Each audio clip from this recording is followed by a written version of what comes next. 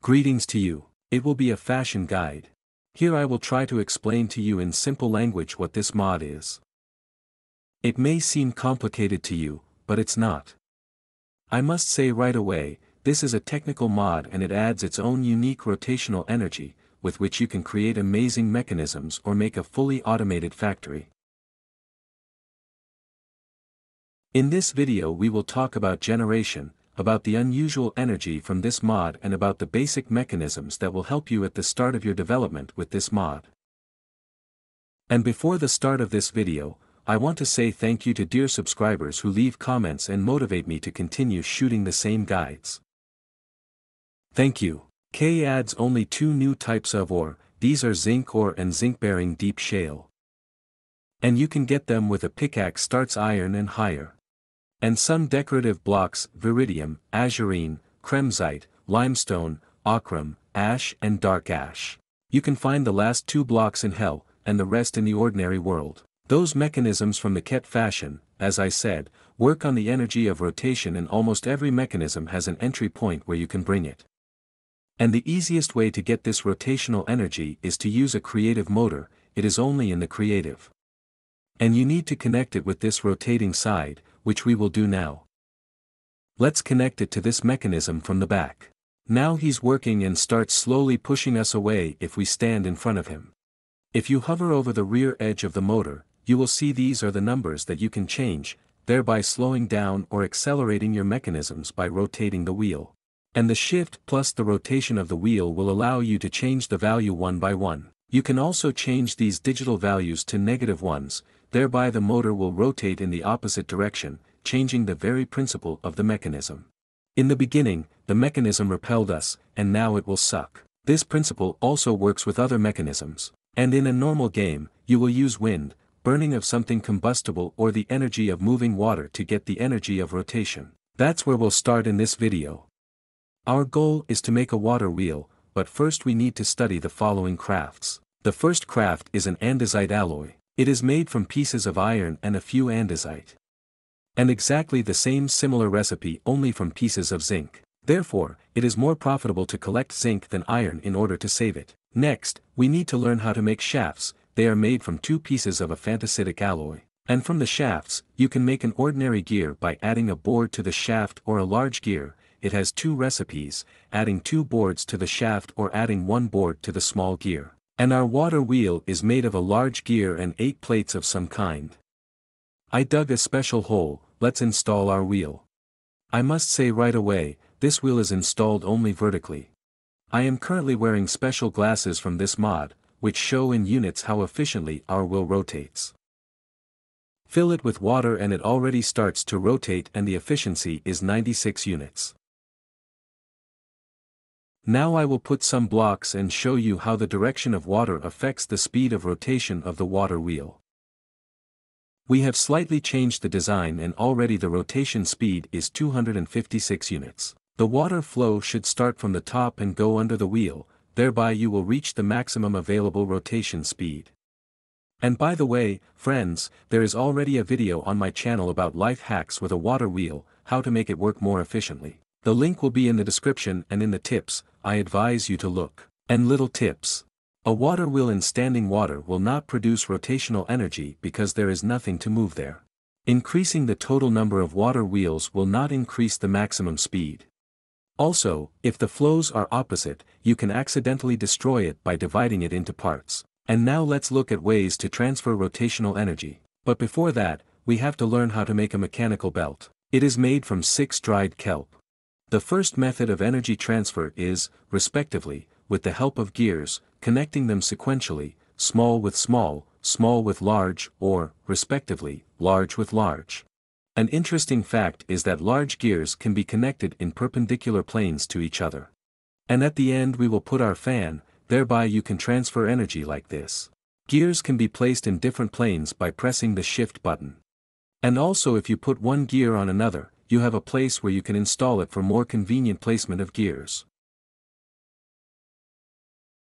Also, by connecting the same gears, they will not change the speed of rotation, and from a large gear to a small one, it will accelerate, and if vice versa, it will slow down. Also, the rotational energy can be transmitted using shafts, simply extending them thereby and connecting the mechanism. At the same time, it will work exactly the same way. You can remove parts of the shaft by replacing them with gears, thereby you can make a variety of connection schemes for your mechanisms. There is also a convenient and fast way to install shafts. Aim at the last shaft and press the right mouse button and you will have it continue in that direction. And another way to transfer energy is by means of a mechanical belt or conveyor. Here is an example. We also have a water wheel and a mechanism, but they stand at some distance. Let's connect them without gears. We extend our shaft and then we will put one shaft here. Then we take a mechanical belt in our hands, right-click on the end of the first shaft and we have a red indication. It shows that it is impossible to connect with these blocks, but if we hover over another shaft, it will turn green. Right-click and we have two shafts connected by a conveyor belt. A little more joining. You can only connect in a straight line, diagonally it will not work. And you can only connect in the same planes, that's not possible, but this option is quite possible. Objects that fall on the envelope tape become part of it and will move along it. You can pick them up by right-clicking on them. Vertical envelope tapes cannot pick up items. You can make envelope tapes at an angle, objects can already move along them. You can also add additional shafts to the conveyor belt, thereby you can connect more new mechanisms.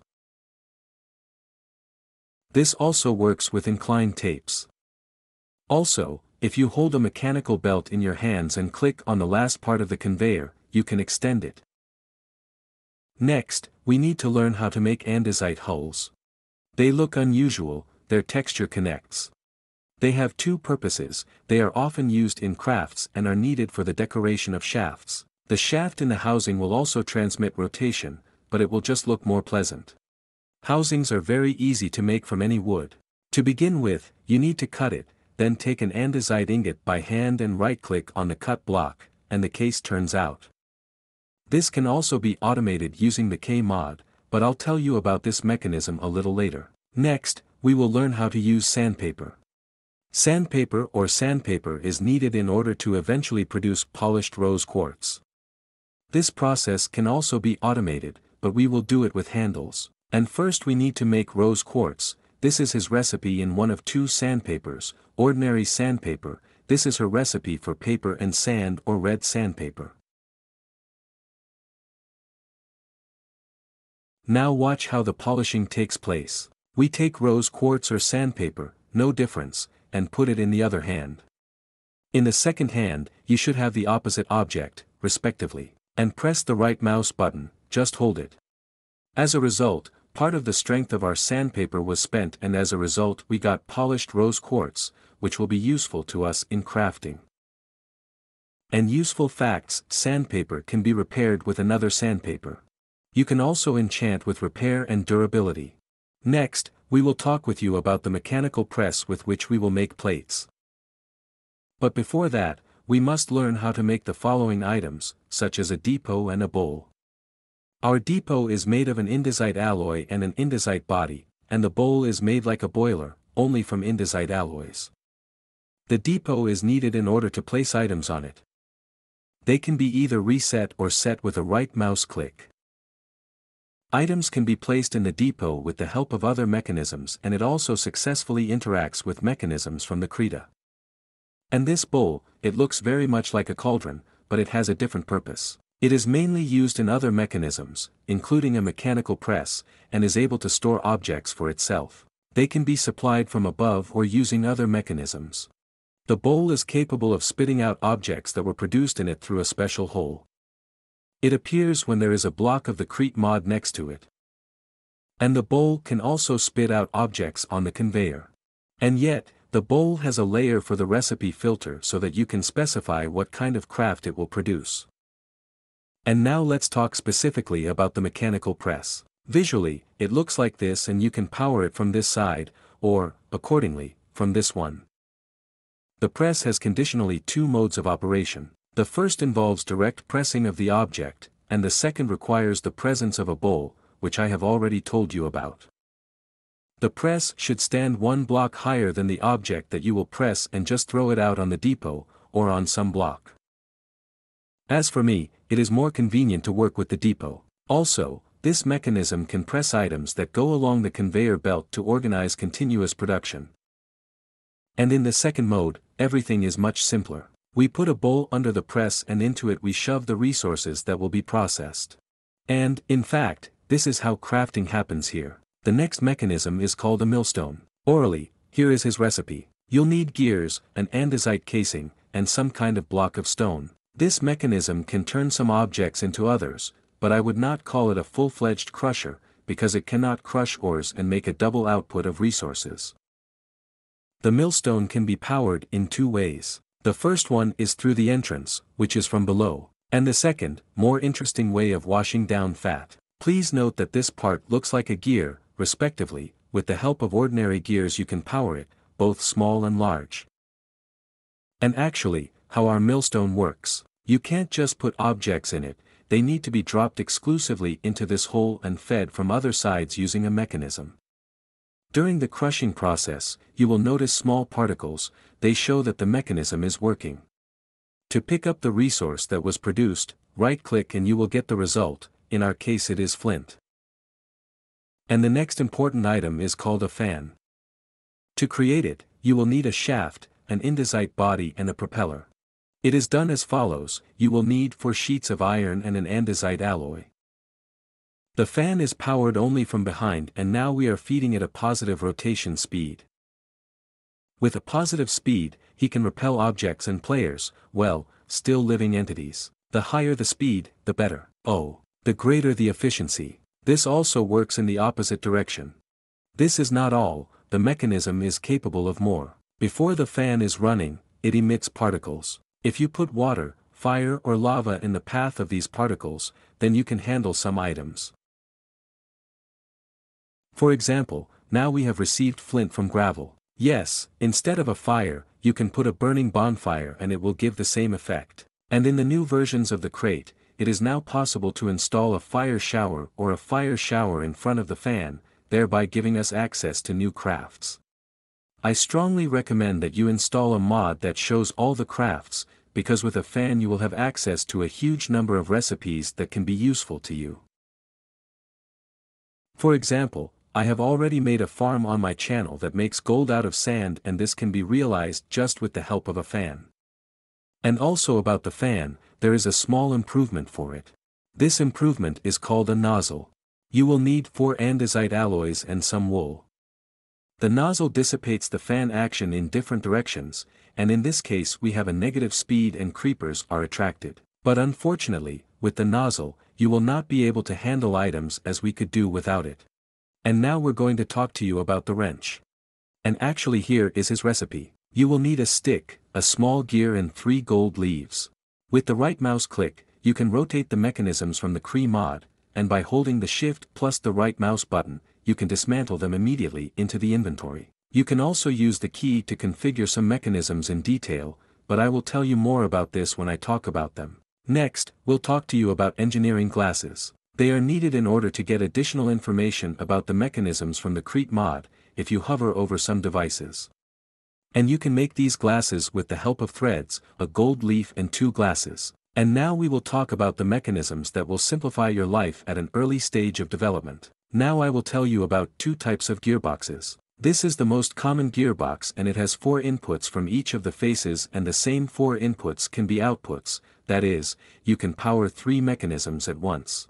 And make it more compact than gears. And the gearbox has 2 recipes. For the first, you will need an andesite case and 4 gears, and for the second, you will need another gearbox, a vertical one. And then we have a vertical gearbox, it also has 4 inputs, 2 of which are located vertically. And to see it better, I decided to put it a little higher. That is, you can transmit rotation already in vertical planes, which will also simplify the construction of complex mechanisms. And the vertical gearbox is made from a conventional gearbox. The next mechanism is called the clutch. It has only 2 inputs, but it can work with a redstone signal. To make it clearer, let's sum up the rotation from one side and put a large gear over the opposite one. And if you give a redstone signal, then on the opposite side of the rotation becomes. In this way, you will be able to turn off or disable various chains of your mechanisms. To create you will need an andesite case of rest and dust 1 shaft. Next we have a reversible mechanism. It also has 2 inputs and it also interacts with redstone. The reversing mechanism is able to change the direction of rotation to the opposite ones when a restun signal is connected to it, which sometimes helps a lot. To create it, you will need an andesite case, a gear and restun dust. Next we have a chain drive in the housing. It also has 2 inputs and let's bring the rotation to it. The real potential of this mechanism is revealed when there are a large number of them. When they stand side by side, they evenly transmit rotation to each other, thereby you can power a large number of mechanisms. If you click on the chain drive with a wrench, you can rotate it 90 degrees, thereby it will already transmit rotation vertically. An interesting fact is that the chain drives that are in the upper row do not connect to the lower ones. But if you do the following fraud, turn one of the drives as follows and put the same one on top, then you will power the second row. And this mechanism is made of an andesite case and 3 pieces of iron. And we still have an adjustable chain mechanism that can also work from a restun and it also has 2 inputs. And please put on engineering glasses, it will be easier to explain. Without a restun, this mechanism behaves like a chain drive in the housing, evenly distributing the rotation speed between the other drives. But if the adjustable drive is the source, that is, it is powered, and not other chain drives, and a signal is arrested to it, it doubles the speed of the following mechanisms after it, that is, here we have 64, and here 128. And in the following it will be exactly the same. And if this drive is not a source and a Rostov signal is applied to it, then specifically its speed will be reduced by half compared to the rest in the row. And finally, friends, we will talk with you about the correct connection of mechanisms, how to avoid problems. Our source allows us to connect mechanisms for a total load of 256 units. Let's take the mechanisms and put them to the chain drive in a row and we have an overload. Why is that? It's very simple, friends. One of our drills produces a load of 64. 64 times 4 of our drills, we get 256. 256 equals 256, so we can connect. That's too much for the 5th. Either make a more powerful source, or change the speed on these mechanisms, slowing them down, thereby using other connection methods. Or just make an additional source and connect as many consumers as you need. And the last thing I'll tell you, if you forgot how to work this or that mechanism, then in the Crete itself, if you hover over some item from this mod and click W, then a special menu with a graphical interface will open for you, where he will tell you in detail how everything works and how everything works it works. And then Durko was with you, thanks for watching, bye.